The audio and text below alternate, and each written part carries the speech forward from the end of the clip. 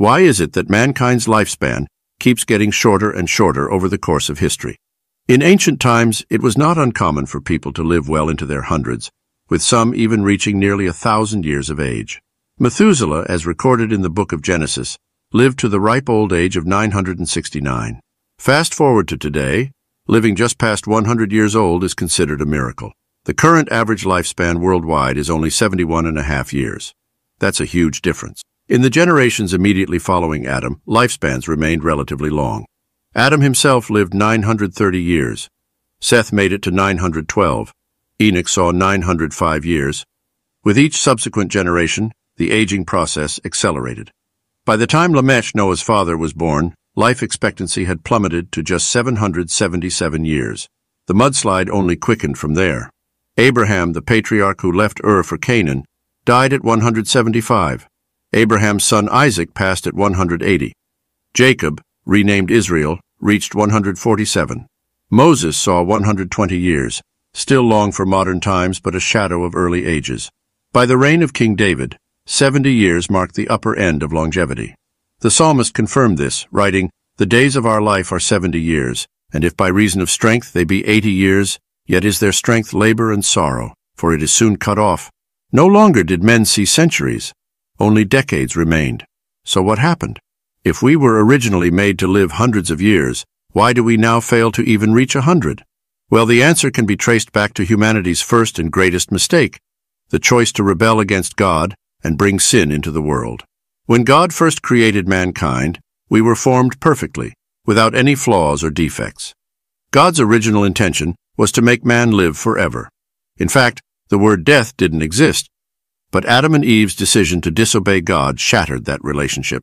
And one of the very first consequences was that human lifespans began to shorten drastically. You see, sin and death always go together. You cannot separate the two. Wherever you find sin, there is death in its company. When God warned Adam and Eve that their disobedience would lead to death, they probably didn't understand the extent of it. They didn't even realize that not only would they die, but everything else that was subjected to their authority, including the plants and the animals, and that's exactly what happened. God warned Adam that the wages of his sin would be death, and while physical death did not immediately follow, the process of decay leading towards it did. With sin came corruption into the genetic code of humanity.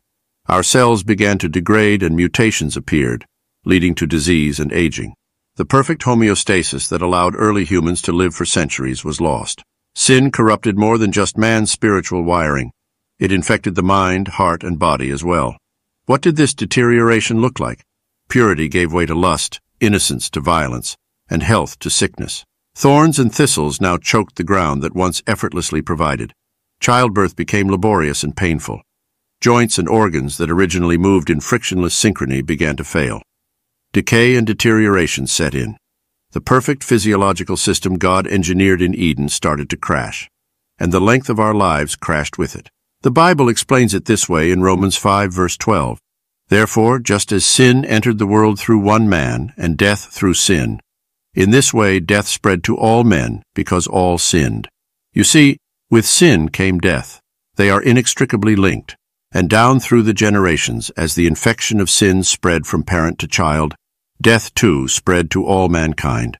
As humanity fell further into depravity and evil multiplied, our shortened lifespans became fixed into our genetic code. Sometimes people even tend to accuse God of being responsible for all the bad things that happen. They think that when someone dies, God is usually the cause of it. They even think that when the world encounters issues like war, floods, and all the things that affect the lifespan of people, we always tend to immediately point fingers at God, accusing him of being responsible. But the truth is, we have to take accountability for our own actions. Adam had the option to choose not to disobey God, but he went ahead and did what he wanted to do. These then gave birth to what we call consequences. So at times, we just have to deal with the consequences of our own actions. God has already done a great job by sending Jesus Christ to die for us. But even in that, our continuous persistence in sin continues to make life go in a downward spiral. In fact, if it continues that way, with man sinning more and more as the day goes by, it will get to a certain stage where just getting to 30 years of age will look like a miracle. Think of humanity like a sinking ship. Sin punched holes throughout the hull, causing rapid sinking at first. but God sealed off enough punctures to prevent absolute disintegration. Another name for sin is death. The more we keep on living in sin, the more our systems begin to shut down, because we are no longer getting our life from its life source, which is Christ Jesus. Of course, the curse of sin affects more than just our physical bodies. By design, our human bodies were not designed to live in sin.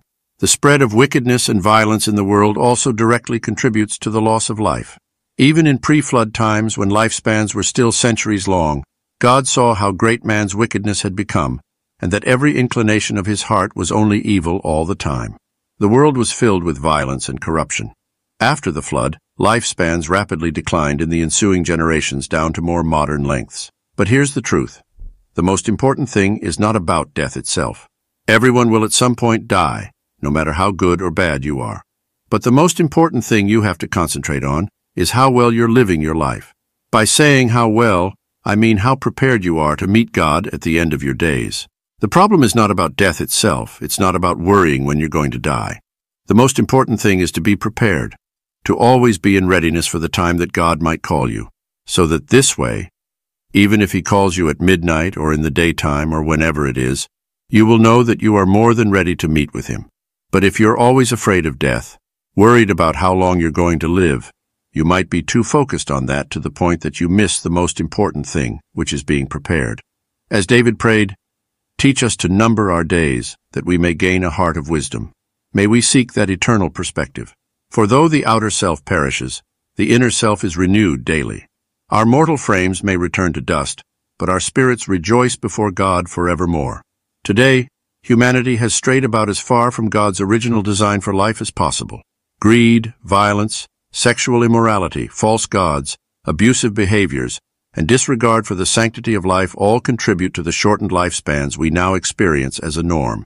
Even believers who have received eternal life through Christ are not immune from the physical consequences of living in a fallen, sin-cursed world. Our cells still age and mutate under the weight of genetic defects passed down through the generations. Our bodies are under constant assault from environmental toxins and stressors. We suffer violence, accidents, and diseases brought about by societal sins and our own poor choices. Until the day we are glorified, our earthly tents will remain in overall decay. But there is hope. While humanity may reap what it has sown in terms of short lifespans, we serve a merciful God who wants to restore what was lost. God promises an even greater restoration for those who receive eternal life through His Son. Revelation 21 describes the future glory for God's people, where there will be no more death, sickness, pain, or tears. Once our mortal bodies put on immortality, we will experience ultimate healing and restoration to God's original design for human life, and we will live and reign with Him forever. Thank you for watching. If you love our videos, please feel free to subscribe to our YouTube channel.